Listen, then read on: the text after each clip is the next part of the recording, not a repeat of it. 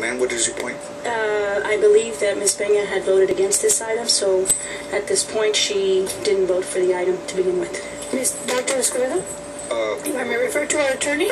Counselor, do we have a point of order here, or what do you... I don't think so, because I asked that last time. Counselor?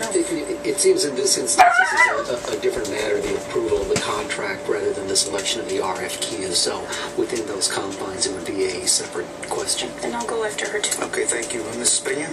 Yes, I just wanted to find out the reasoning for the necessity of increasing from 12.5 to 15. What is the necessity of increasing that interest? And if I'm correct, the interest that is being increased is the attorney fees that they will charge. They'll be charging the community, not us. Am I correct? Dr. Montoya? I know that we've done extensive research. Mr. Garcia, if you would please go into that. Yes, thank you, Dr. Montoya and Dr. Escobedo, to answer your question. We're changing, actually the percentage is changing because we are changing our delinquent tax attorney collectors. For whatever reason, making noise. Yeah, so that is the reason that is going from 12.5 to 15. Just a couple of points that I would like to make. One of them, remember that this percentage is only applied to the delinquent taxpayers. It's not across the board. It's not for everyone. Information. I did study the situation, and every time that our current tax rolls come around, approximately 92% of our taxpayers pay their taxes on time. So this would affect 8% that would eventually become delinquent.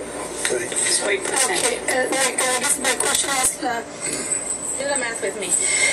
When they collect these taxes, they take the 15% off the top of the collection every time they make a payment. Am I correct? No, ma'am, that is not correct. When is this collected? This is, let me just give you a little bit of Please. Tax bills go out. A taxpayer has an opportunity to pay their taxes on time. If they pay it, I think in October, November, in December, they receive some discounts. The taxes are actually due January 31st. Right. After January 31st, if they're not collected, then on February 1st, the current accounts become delinquent, which means now that the tax assessor collector sends out notifications to the taxpayers, and they're saying that those accounts are delinquent, and they start charging what is called penalty and interest. That's for everyone who becomes delinquent. If the taxpayers do not come to an agreement or start paying, or they pay their taxes, then anything that's left over after July 1st, so they've not had all this time after July 1st, then they are referred to our attorneys, which would help now collect the delinquent taxes. Now, you mentioned another point. This does not come from the taxes that are due to the entity. This 15% is the attorney fees that are added to what the delinquent account has in there, which would be taxes, penalty, and interest, and then an additional 15%. And what would necessitate the reason to increase it instead of leaving it? We being the entity that is entering into this contract, and we negotiate with the vendor to enter into this contract, what necessitated or made it necessary for you to increase it from 12.5 to 15? Because even though it's only like 8% of the community, that's still money or interest that's being taken from the community. And I'm sure we've all read the paper, we've read everywhere, we've gotten people call us. What is the objective of having to raise the percentage that goes to the attorney? It doesn't matter who collects it. It's just that we're affecting the actual citizen, and nobody becomes delinquent because they want to. It's kind of like saying you gain weight because you wanted to. Things don't happen because you want to. Mr. Garcia, do you understand her question? Yes, absolutely. I do understand the question. Please keep in mind that the change is coming because we are changing the attorneys that are collecting it. Not that we're changing from 12.5 to 15 because that was a rate that we negotiated. I guess you understand. I'm sorry to interrupt. I guess you understand what I'm saying.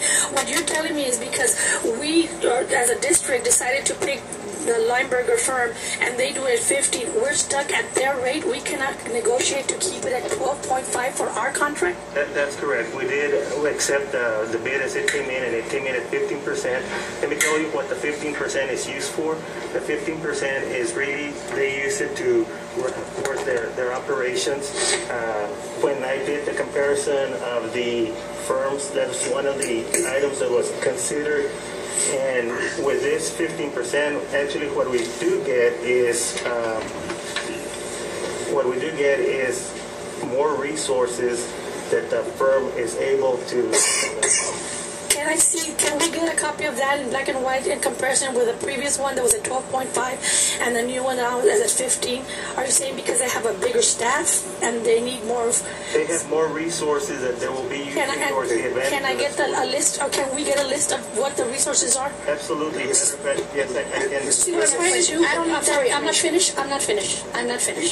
Yes, I will. This is my last one. I'm just trying to justify to the community who we represent with our whole heart, truly represent the justification why we're going to allow the interest to go to 12.5. Being that it's a resolution and it needs our approval, I need to justify to the community why we are doing that, because we are the ones that are doing that. Not anyone, not you, but us voting in favor of it makes us the ones that made that decision for the community. Mrs. Presas? Yes, thank you. First of all, the recommendation of administration is what? And was what when we voted on it? It was the Linebarger based on ratings. Okay, so we followed the process, the procurement process of the ratings and voting on this item a while back. Am I correct? That was voted on already. Now, it is my understanding that the former law firm, there was approximately 10 years of delinquent taxes by that attorney.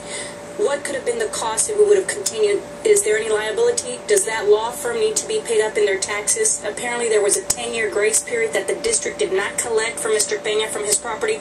Can you elaborate on that, Mr. Michelle? Well, the district should collect any monies owed to it, any sort of delinquency that's to do. I mean, it's clear that the district should do that, otherwise it's not, it's a gift of public funds. Okay, so the law firm that was collecting taxes from our taxpayers had the audacity to go and send letters and collect from our constituents and our taxpayers, but yet again, we took the point of order. Okay, that's fine. But my point is, we went out for bids. The procurement process was followed. A year ago or 2 years ago, former administration recommended the former law firm, which was the 4th ranking law firm, and we did not follow the procurement process then. Would have been a liability to us then also as well, sir? If the procurement process were not followed, you could have a challenge to that. So now, the administration has already told us and made it clear that is their recommendation. We voted on it, we moved on it. Right now, it's just passing the accounts from one law firm to the other so they can proceed. Am I correct? That's all the resolution is for? Well, it's to accept the 15%. And if that's their fee, that's their fee. Am I correct? That's the way it came in. Dr. Zoraida? Okay, I have a... Okay, I apologize. Yeah, he was... Mr. Aguilar? Thanks. Dr. Montana, does it have any impact in the delinquent taxes that we receive?